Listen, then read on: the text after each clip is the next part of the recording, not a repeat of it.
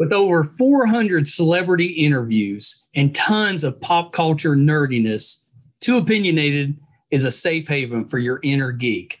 Find us at meistercon.com or on YouTube under MeisterCon Pod. And please subscribe. It would really help us out. Thanks, everybody. Hi, everybody. Welcome to another edition of Too Opinionated. I'm really excited today. We're going to talk about the documentary She, and I've got with me directors Jason Greer, Vanessa Cicarelli, and writer Aimée Baker. So welcome, everyone. Hi. Thank you. Hi. Did I get that right?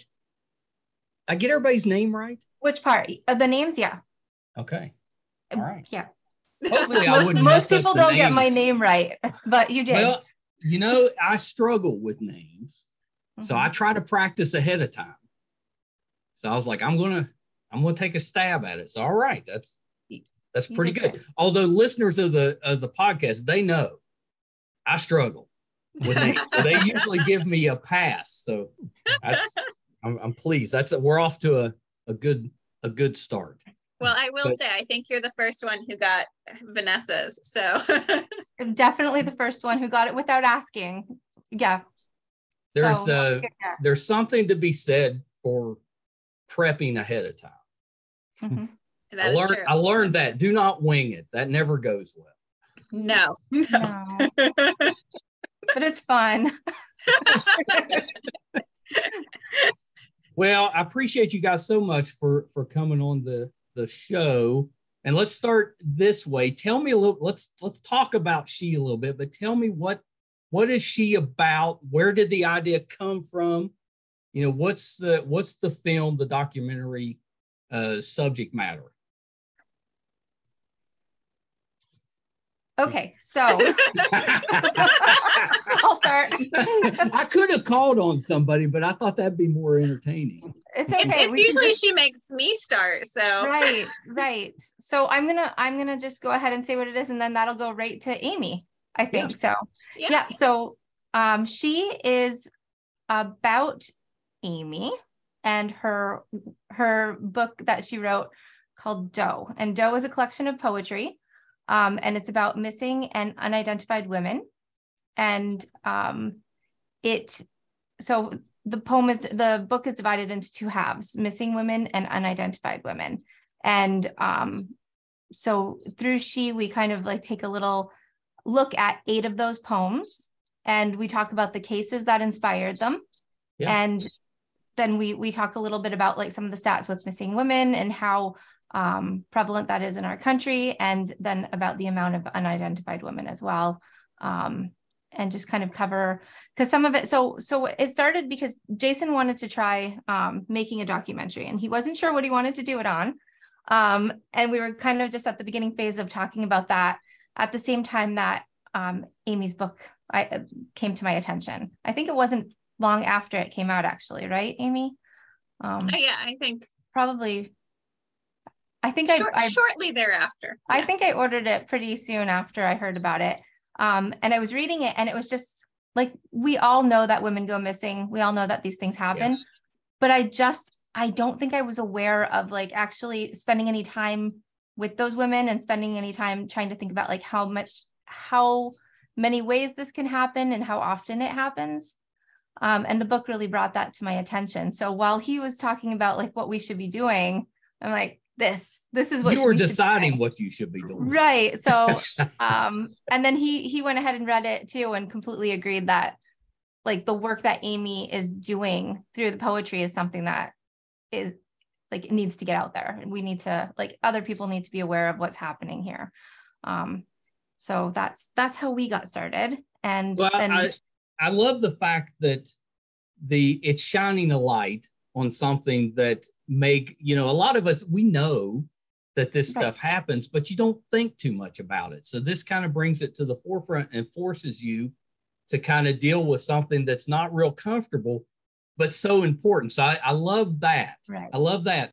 But this is the first time I've had a lot of people on with documentaries. It's the first time I've ever heard of a documentary based on a book of poetry, which I thought was really, I think that's so neat. So for me, it caused me to go back and read through some of the poetry. And Aimée, you do such a good job.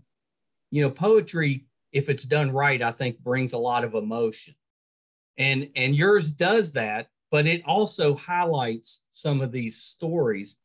So I think Vanessa and Jason, you know, I think that's probably what caught you and made you want to do the documentary. But talk a little bit, you know, about that. Is that what grasped you? Because that is a little different to do a documentary based on poems. Right. That's what grasped us. I think it was part of it with Aimée's poetry also is we don't talk about, she doesn't talk about, and now in our film we don't either, the men or people committing these crimes. We talk about the victims. Aimée had a way with the poetry of letting us like get to know some of these victims. And I think most of the time when we watch true crime, we're actually learning more about the killer or the person who was putting the violence out, and not so much thinking about the victim. And I think when we do it this way and we go from the victim side, it kind of makes us more aware of the horrible things that are happening.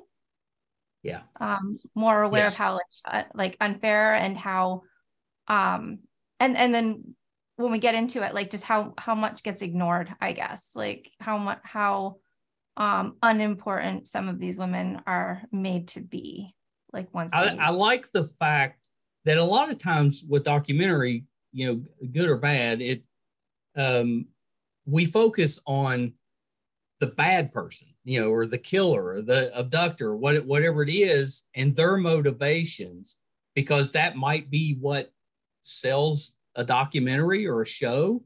Mm-hmm. But I don't think that's a good way to do it, because you kind of undermine the victims. And I think with this, you're really shining a light on the victims and reducing, if that makes sense, that role of that bad person that's involved. Right. And I like that part of it. That to me really attracts me to the project. And that's really, that was really the goal of Aimée's book. It was really the goal of the documentary itself. And it was one of the main obstacles that we came across as we did this.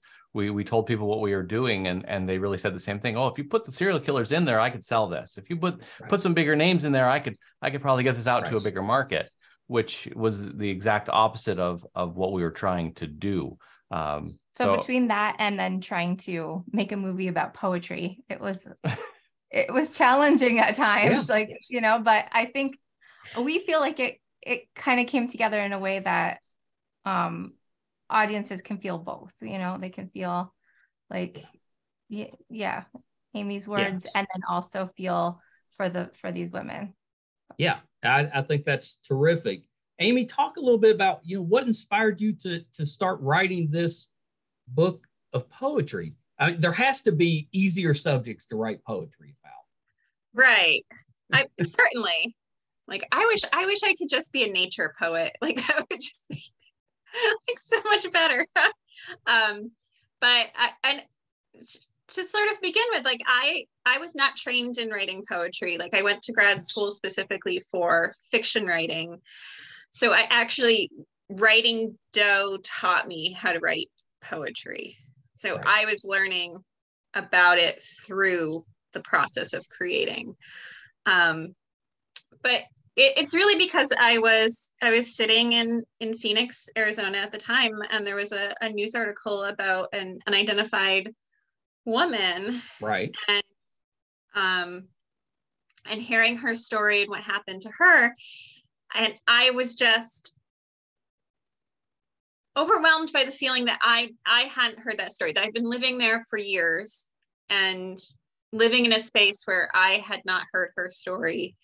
And how is it possible that like something had happened to another woman where I was living and I was unaware? So I started diving into what happened to her. And through that, just discovered you know, story after story of women whose names I'd not heard, whose stories I'd not heard. And sort of that overwhelming feeling, like I wanted to do something to sort of speak out against that. Yeah, I think it's very commendable that you would do that, but it boggles my mind that you could sit down and especially without poetry training, you didn't kind of learn that, to actually put the pen to paper. I think that would be difficult. Was it difficult, or once you started writing, did it just kind of flow? I mean, like the first batch of poems, like I wrote them so quickly and was like, it just felt like the project in this moment, like fully arrived for me. And so I wrote like the first, probably about 6 or 7 poems, like within a matter of weeks. And wow. Like, I thought that was the trajectory for the rest of the writing of it, but that's not how it turned out. But this work and doing that work, it just felt like, oh, like I had found some purpose there. Right. Yeah. I think that's so great. What was it like when Jason and Vanessa reached out to you and said, hey, we'd like to make this into something, besides a book? They're like going to laugh because I say this all the time. Like, I avoided them for months. Like, she did. Yeah. Like, they're like messaging me, like I think that I saw them one time at the library and I would like hid behind the stacks because I was like, oh God. I get that, because you get, like, when you're approached sometimes, you just automatically, we think, oh no, this isn't good. This is somebody wanting something from me. It's not good. So what made you finally kind of take the lead? Well, like, one, Jason is very persistent. So like, he did not stop asking. And so finally it was like, okay, we'll sit down and talk about it. But it just very much felt like, there are not documentaries about poets. Like, this was not it's like not been on my writer bingo card, right? Like having a documentary made. But then I ultimately started thinking like, okay, so like, poetry, books of poetry can go so far. There's a readership for them. It's not huge.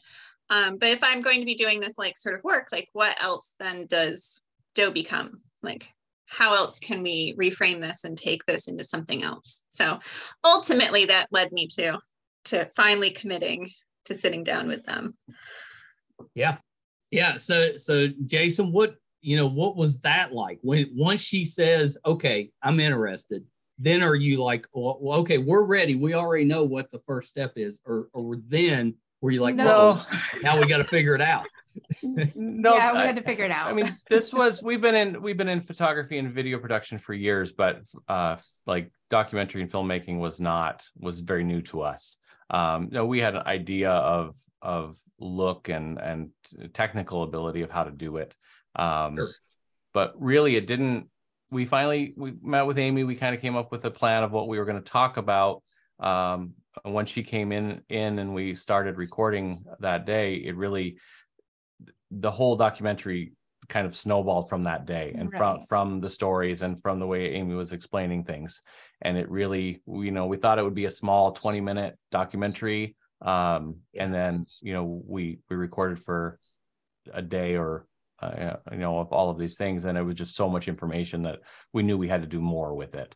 So from that initial filming, it kind of snowballed into the film that it is now. Yeah. So any unexpected challenges along the way, or did it go pretty smooth?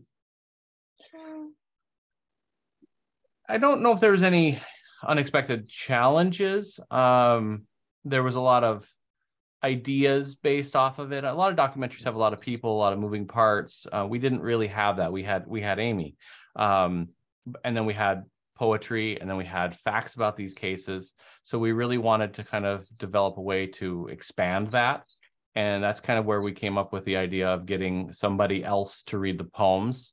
And then we got another voice to bring in the actual facts of the cases. So it kind of made the film a little bit more dynamic. It gave us a little bit more. It was kind of inspired from, so Aimée also, aside from poetry, she writes essays, but some of the essays are these braided pieces where you have like three stories going at once. So after reading one of her stories that was like that, I kind of had the idea of having 3 voices. So the voice of Aimée, the voice of the facts, which was Kate Mulgrew, and then the voice of the poetry, which was Raven Goodwin. And then for one of the poems, we had Coco Jones. So like we wanted these 3, and we wanted different women's voices, and just having those like, so that throughout the film, it can alternate between these 3 pieces, kind of the way her braided essays work. I love the fact that it's almost like this was meant to be. You know, you read the poetry. Okay, we want to do this. We just came up with this idea that we wanted to do a documentary. Here's this poetry that works. And now you're reading Amy's other work, and you're taking ideas from that to put into the doc. I love that. It just seems like this whole project was just kind of meant to happen. Yeah, it all just came kind of together. We wanted to keep everything as pretty and feminine as possible, just to kind of like honor these women as well. So like we tried to get really pretty visuals as we went through, and keep everything kind of true to that, to honoring the woman, and then keep everything very true to Aimée, her style, and what she stands for as a person. Yeah. So it was like we had a lot of really good inspiration to go on. Yeah, I think that's terrific. I'm kind of nerdy, so when you say Kate Mulgrew, I'm like, Mm-hmm. She's got such a recognizable voice. I mean, did that go into who you chose to do that part of the reading? Yeah. So for the Kate's part, she reads most of the facts, the actual case notes, and we kind of wanted kind of like a motherly voice to kind of umbrella narrate the entire piece. And then we have Amy's part, and then we wanted another voice for the poetry itself. She's a little youthful, and so it's just we have like that balance of women at different stages. Right. And with Kate, like she's reading the facts, but she's able to do that with emotion, because she's such, she's a pro. She knows what she's doing. So it's just like, instead of just having anyone reading through these facts, we have her actually, like, you can feel the different parts of what she's speaking about when she's saying it, because some of the facts are they're difficult. So sure. Yeah. I mean, we were able to Zoom in.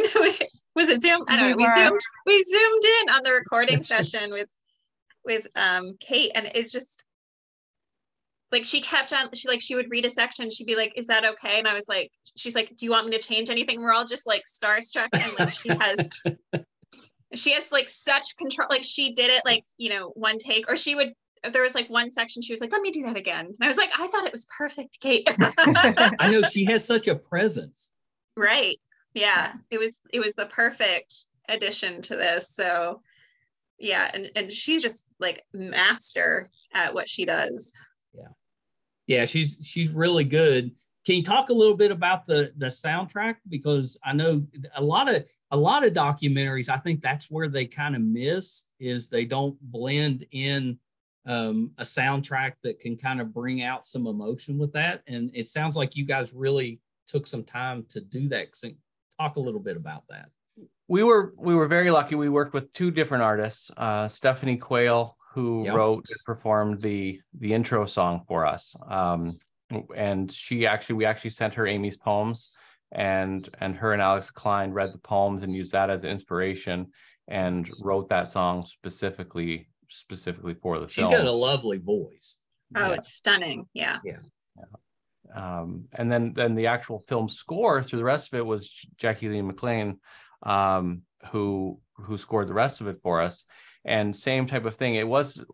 She actually watched the film. She watched it as she went and wrote the pieces like as she was watching it. So she was really feeling the emotion and that was on the screen and doing it. So everything was really custom made for. Is that usual for a musician to actually watch the film and create the music that way? Because usually I think when films are made, you just kind of go and try to find music that sort of fits. Right. And no, she was really like excited to help and really wanted to just make each part feel like what was happening. So it made such a difference.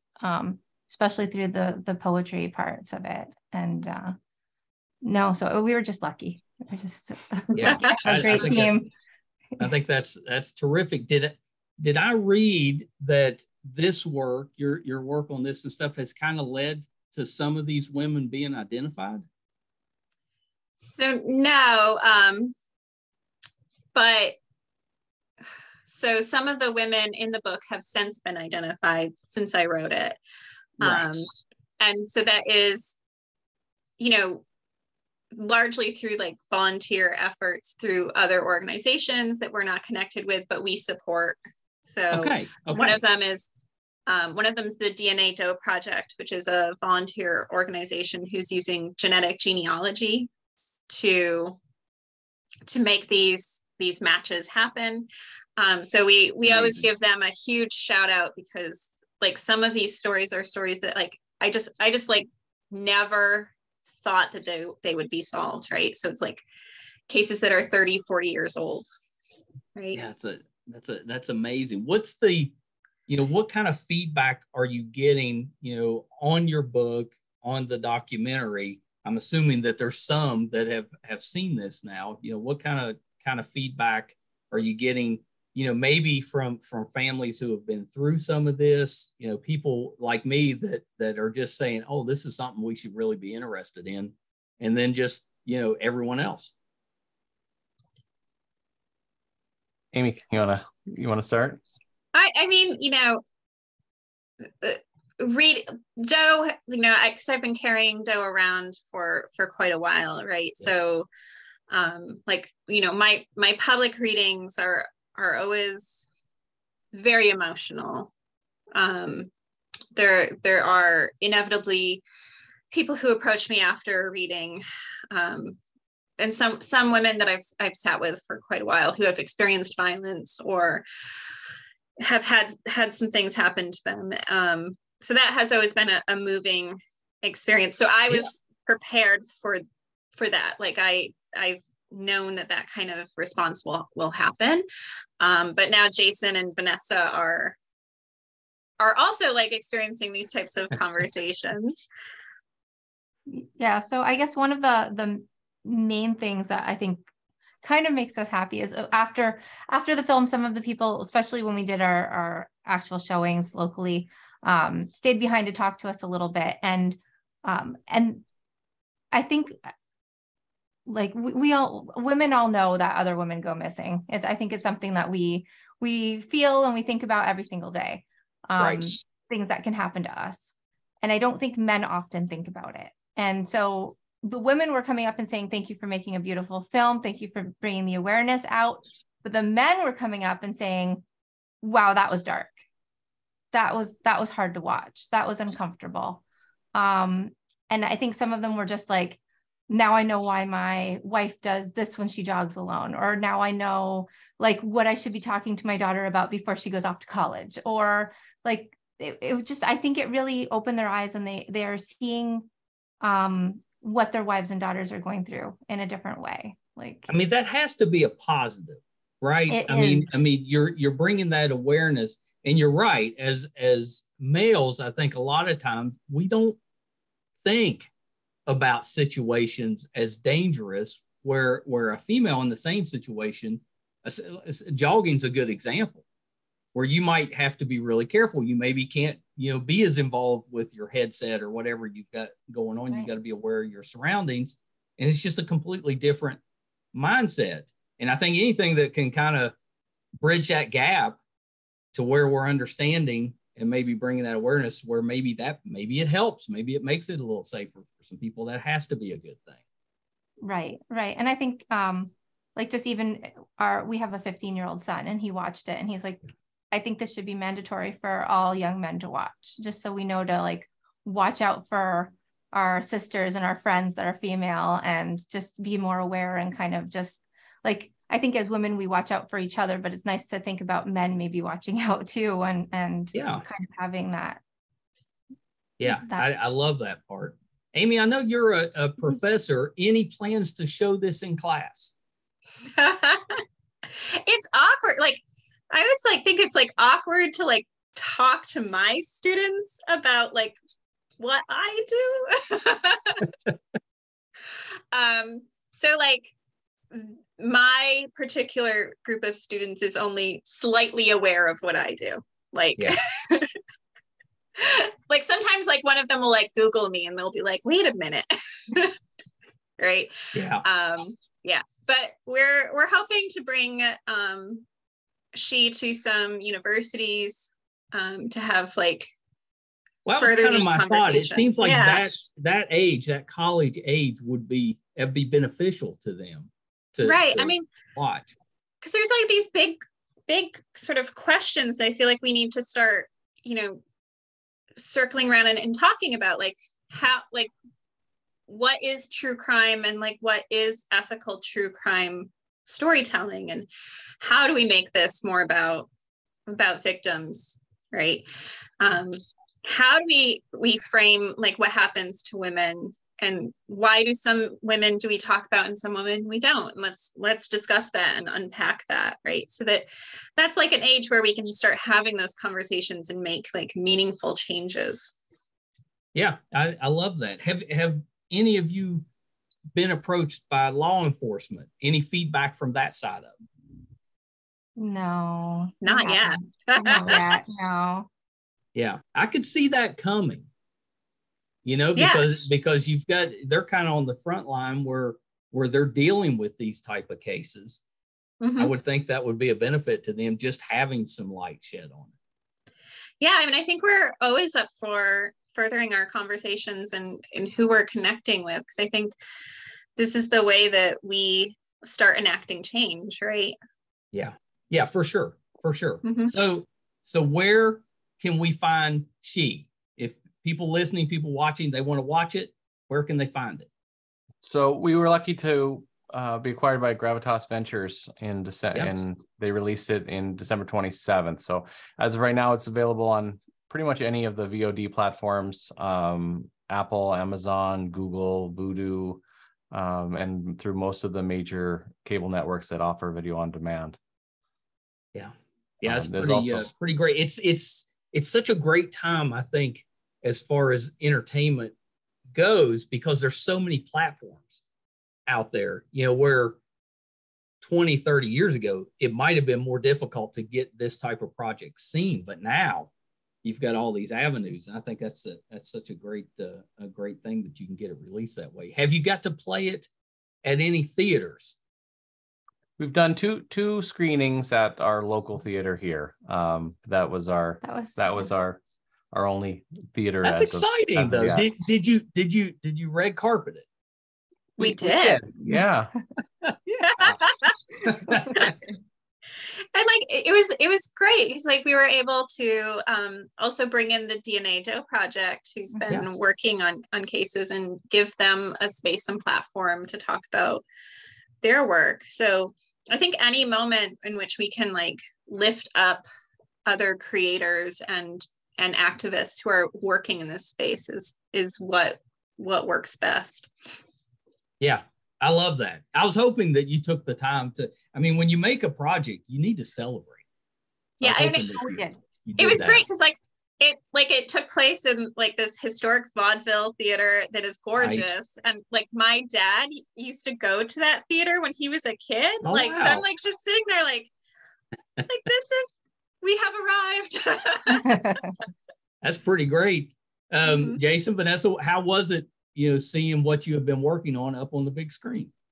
It for me, it was really interesting because I'd worked on it for so long, and the premiere was actually the first night I saw the movie.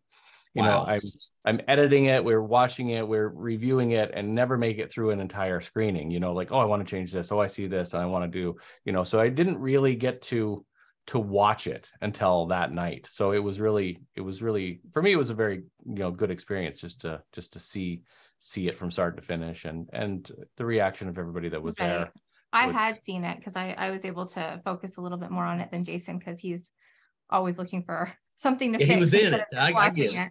But I was able to actually sit and watch the audience members, which I think I watched more than the film that night, just because there was parts where Aimée says something and then like everybody's either like completely silent, and then she'll say something else and there'll be a little giggle. And it was just such a great experience to see like people reacting, I guess, to something that we made. So yeah, I think that's so great. Was it weird seeing yourself on screen, Aimée?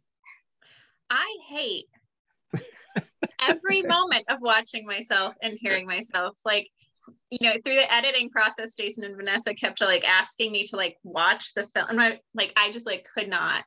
Yeah. So like I actually had to enlist my husband to like make me do it. But then seeing like my face on this giant screen and like hearing my voice in surround sound, like yeah, that's pretty amazing. So it's like both like amazing and terrifying, and like, yeah, I picked apart like everything I said the entire time. I'm like, oh, I should have said this way. I get a little of that, because even just on a podcast screen, you know, I've got a very West Virginia accent. It took me a while to you know, accept my voice and how I looked on camera. That it takes some time to get. It does. Yeah. That. I can't even imagine what it would be like putting it up on a movie screen. Yeah. Like, yeah. I mean, I feel like there's like a few actors who like have said publicly they don't watch their own films after. And I like, that was like the moment that I was like, I understand you. I get it. So what's next for you, Aimée? What are you working on now? Are you continuing this line of poetry, or are there other things? Yeah. So interesting. Like legally, I cannot say too much about what I'm working on, but I'm helping write a true crime memoir for someone whose story is like, it's a woman whose story is like so like heartbreaking and amazing at once. So it's like really an honor to work with her to help tell her story. And then Vanessa and I, do you want me to say it? Sure. Oh yeah. So Vanessa and I are hoping to take the framework of what we've been doing with Doe and She and like transform it into something else. So we're exploring like podcasting, kind of using like the same framework I think it would make a great podcast. Yeah, you'll have to let me know. I'll add you to my list of podcasts. Yeah, that's exciting. I think because that's the thing now, especially true crime that's for podcasts, that's kind of the thing. Right. And so like, you know, how can we continue to advocate for these women, like, and amplify their stories? So neither of us want to like leave them behind in any way. So yeah, I love that. Amy's book Doe has, if there's 50 poems in the book, and we were only able to touch on 8 of them in the film. So there's many other cases that are there that should also be shared. A lot of other names to learn and a lot of other stories to hear. Yeah, I love that you're doing that. I hate that there's that many of them that need doing. But yeah, good for you for kind of shining that light on. Was it difficult narrowing that down to 8? Yeah. I mean, it was difficult narrowing it down to, like, in the book, there are about 60 women, a little over 60 women in the book, and it was difficult narrowing it down to them. And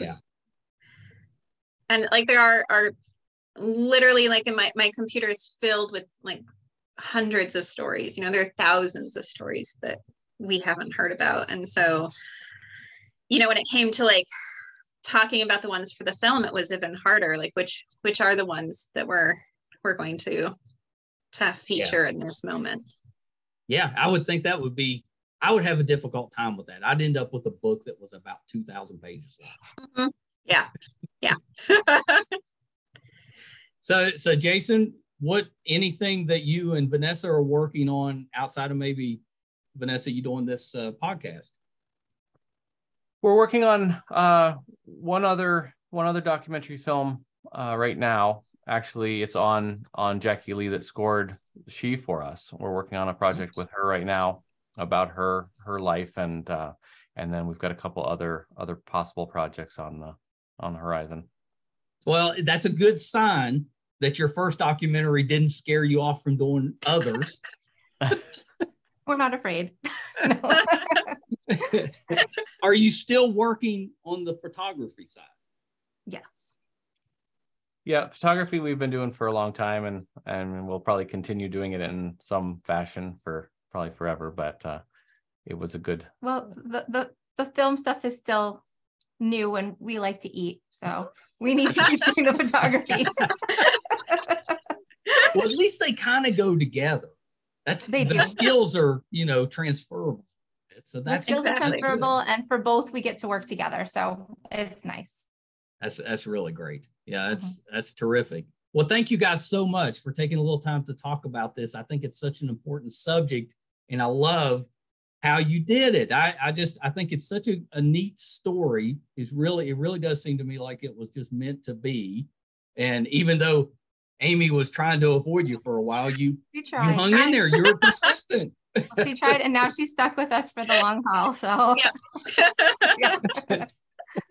Well, so before we wrap up, let's start with you, Aimée. Are you on social media, and where can we find you there? And where can we find out more about your works and your books? So I have a website, Aimee-Baker.com. And I am on social media, so you can find me on Instagram, TikTok. I started to TikTok. You're very brave. Don't know what I'm doing over there, but I am there. And are you dancing? I am not dancing. My students ask me this all the time. They're like, "Are you going to dance?" And I'm like, "Absolutely no." And they're like, "Nobody's going to watch you then." And I'm like, "Oh." Thanks for the love, all. but maybe next semester I'll ask them to teach me something trendy for TikTok. Yeah, TikTok's a scary one. It is overwhelming. Yeah, I have my 100 followers. I could use some more. That's actually pretty good.